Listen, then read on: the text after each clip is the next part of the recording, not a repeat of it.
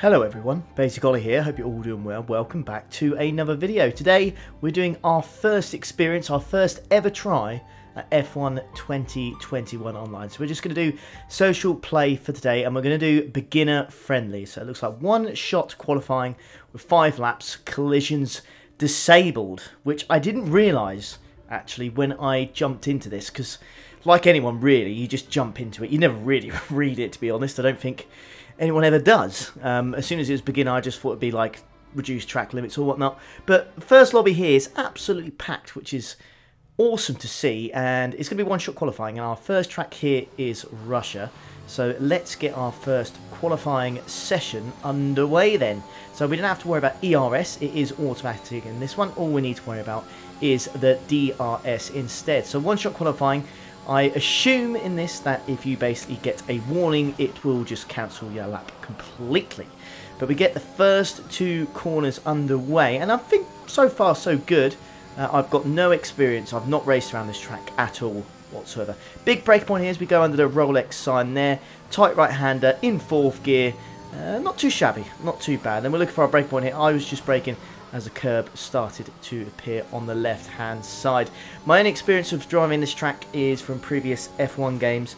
I do know that actually driving this track, I actually really enjoy it. Although watching the race on the TV kind of sucks.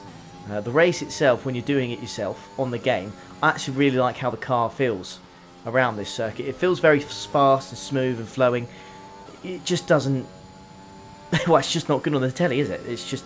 It's not the greatest of races, even with the season we're having. So maybe if we go here this season, I don't know if it's on the calendar, but if we do, hopefully fingers crossed with how good it is in terms of the midfield fight and then the fight at the front, maybe, just maybe, we can actually make this track interesting. So this corner here, there's left and then right-hander. Left-hander here is really easy, I find, to go over like a sausage curb, and then the car kind of yeets itself into the air. So you've got to be careful of that, and it's super easy to go wide here. As we go through the last corner here, we're going to set ourselves a time of a 1:32.6. Again, no idea if that's any good.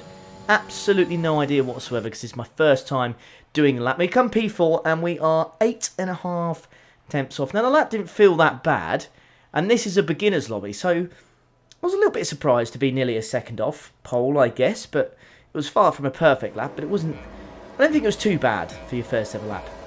Anyways, waiting for the 5 red lights, and we are going to get ourselves underway, and unbelievably, I get a drive-through penalty on my first race. Look at that, absolutely incredible launch. That was so close. Let's watch that again, shall we? Let's get a live-action replay of that and slow it right down here. Look how close I was to getting this absolutely nailed. Look at that. That is incredible. That must be a frame that I got that wrong. It's my first ever online race on this game, and first thing I do is get a drive-through penalty, which is super frustrating, but it doesn't really matter. There is no ranking as such. There's no... You don't really level up, or there's not like a safety rating or anything like that. Not in these beginner lobbies anyways. There's nothing like that, I don't think. This is really designed for you to just jump on the game, jump in, have 5 laps of fun with your mates or something, or just, you know, just jump in and go head first into it and just have some fun. Not sure how I feel about having the collisions turned off, I will say that. I suppose it's a good idea in a way, but it takes away racing, because racing, you know, no one's invisible. But yeah, super frustrating start to the races. This guy in the black and green livery, which is just exactly like mine, except mine's black and yellow. He goes super wide there. I think he hits the sausage curb on the inside, forces him to go wide, and we are fighting for P1 here. I don't think slipstream is a thing when cars are ghosted, so we're not going to get the benefit of that. And as we go through this left-hander once more, are we going to yeet the inside of that curb? We get a little bit. You can see the car definitely doesn't like that, and I take way too much of the next curb as well.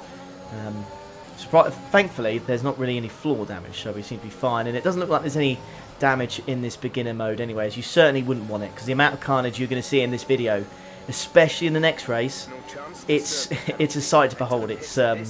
It's crazy. It's absolutely crazy. But lap 3, we've got to serve our penalty. Slow down just in time, and we're going to serve our penalty now. By the time we come out of the pits, we go from a P2 or P3 all the way down to a very poor P17. Now we've got one person in front of us. The other person is actually ghosted, so we're going to overtake them there, and that's going to put us up into P16.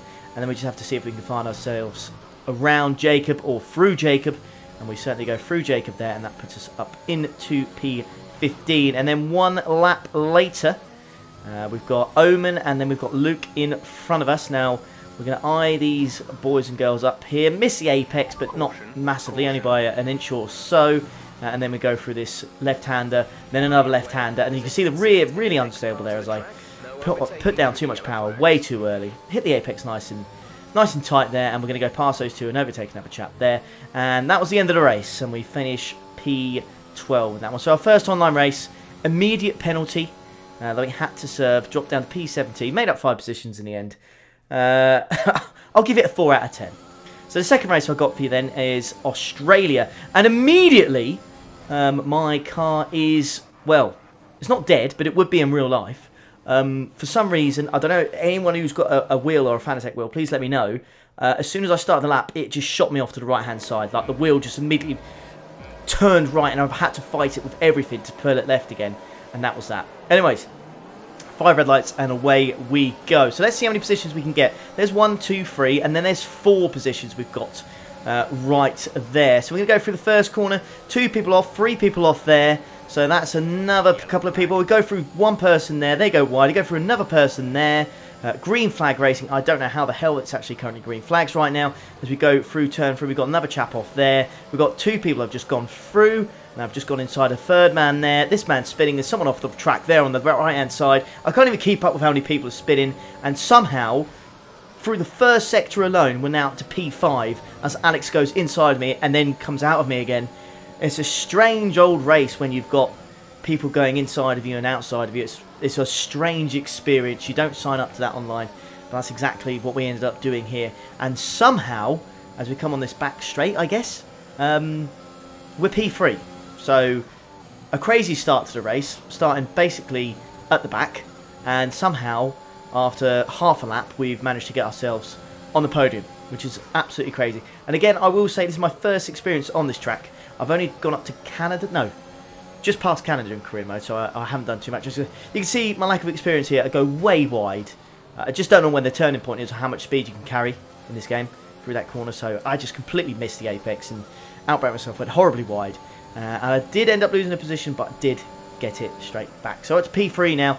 After 1 lap, I'd say that was a very, very successful first lap. As we go through this right-hander here, onto the left-hander. The deadly curbs have hit me here. And yeah, absolutely destroyed any chance I had of winning this one. But we get a cool little reset, which is a new added feature, which is pretty cool. It seems that if you spin out or don't get back on track in time, the game will automatically reset you, but not just in the middle of the track. You'll actually start running, which is pretty cool. So you don't actually lose that much time. So we drop down to P7, and then just a few corners later we're back up to P6, which is absolutely lovely. So let's see if we can get ourselves back in the top 5 then, excuse me. We'll see if we can get past Birdie here. You can see 1 person's gone off the track there. Birdie went wide there as well. So there is a potential for a P3 still. 2 and a bit laps into this Australian Grand Prix. Go through this fast left and then right-hander. Absolutely awesome section of corners. There are 3 people off there at the same time. That was like perfectly synced. That was so weird. Have a look at this. You got, look at that. All 3 people, same corner. Look, that is just, I don't think I've ever seen that. 3 people at the same corner at the same time. That was bizarre. Brilliant, and then P2 in front of me bins it. So again, lap 2 somehow, I'm fighting for P2. Absolutely crazy. And then on lap 4 there, or end of lap 3, start lap 4, I set the fastest lap, which is absolutely amazing. And then I spin again on that goddamn curb. I did not learn my lesson at all. And thankfully the game does reset itself, but once more, the chances of a podium, well, podium's still in the bags, but a chance of win here, absolutely thrown it away. And I actually wanted to test the corner cutting system.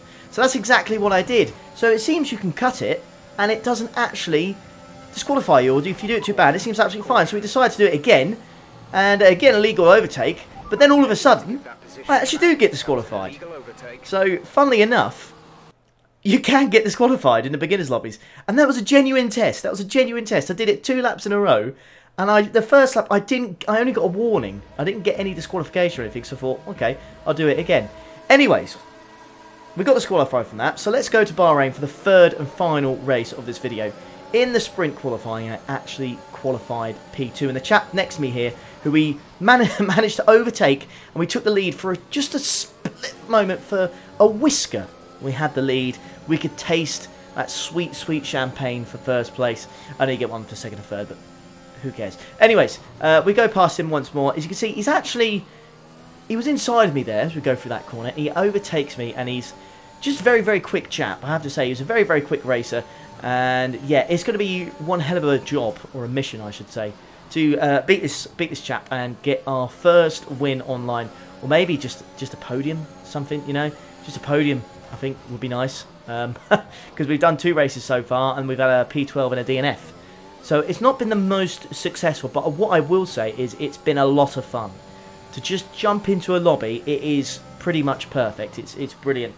And the more I do these races, these beginner lobbies as such, I'm actually quite glad there is no contact. Now, that might be a controversial opinion, because taking away contact kind of takes away racing, but that's up for, you know, you guys to debate in the comments. But so far, so good. First lap, we've been fighting with this American here in P2, and we're doing pretty well. He's quick. He is very, very quick, as we nail the apex on that last corner there, and we put the ERS, we deploy it, and we're going to cross the line here, and we're actually going to lead a lap of the Bahrain Grand Prix. We're going to set a purple time, but it is the fastest lap we are in P1.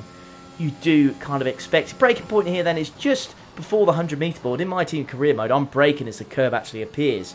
So you can tell these online cars, they're so much better than what you get. And I was getting a real tank slapper coming out of turn 2. I think that would be turn 2 on that one. Anyways, braking as the curb forms on the left-hand side, clipping that curb on the inside of that corner, and that is just, that's not what you want. It's not what you want at all. It does unstabilise the car, so we'll try to avoid that next time. Purple in the first sector, again, kind of expect it's lap 2.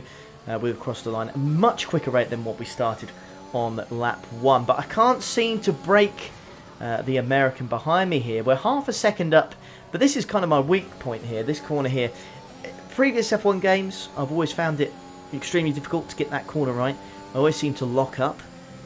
But I will say, since getting load cell pedals, actually a lot easier. Now, whether it's actually the pedals as much as the game making it a lot easier, I don't know. I actually don't know. But what I will say is that this game and the pedals, so much easier through that corner. Much better to drive. I actually really like driving around here. And the graphics, I have to say as well, for this game, really impressive. This is on PC, if you haven't realised already. But yeah, this is on PC, so not PS5, PS4, Xbox One. Yeah, this is on PC. I like to have the higher frame rate. Anyways, we cross the line here with a 127.8. Now, I have no idea if that's a good lap. It felt like it was a good lap. But I feel like I could definitely find, maybe, on a good day, half a second on that, maybe. Maybe we could get a really, really low 27 if we absolutely nail it. Yeah, I think we could get a good time on that. Anyways, braking at 75 meters, so just between the 100 meter and the 50 meter board, and somehow this chap here has actually managed to overtake me there. So he's absolutely nailed the first sector there, and somehow, even though I thought I was driving a really good race, he's overtaken me, which is quite frustrating. Anyways, we skip ahead to lap 4. Now I think personally, if you haven't spun on this corner before, I don't think you've ever played F1, because that is the easiest corner in the world to spin. You just touch that curb, you just look at it, and it spins you. And I lost the race from that, and so frustrating. I thought we could have gave that chap in front of us a really good run for his money, but unfortunately, we're going to cross the line here, and we're going to get P2 in the end. But overall, first experience of F1 online, a lot of fun. I definitely need to do some more higher rank lobbies and see how that works with damage and contact. But for beginner lobbies, a lot of fun. A lot of fun. And I hope you boys and girls enjoyed this first F1 2021 video. If you did, please leave a like. Subscribe if you are new around here. And I will catch you for the next one. But, take care, everyone. Ta-da.